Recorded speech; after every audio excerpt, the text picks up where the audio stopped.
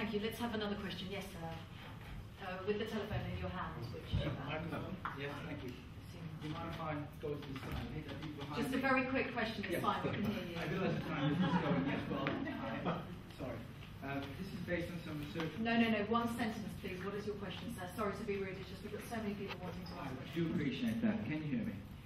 The question is, what should be done to get the correct version of history about Poland and World War II into this country's mainly younger people who do not have that information? Roger, thank you. That's a wonderful question. Roger, I'm going to send that to you. Well, okay, maybe answer that question. I think that we should once again celebrate the contribution that the Poles who've been here for many, many years made, not just to the war effort, but to building the peace.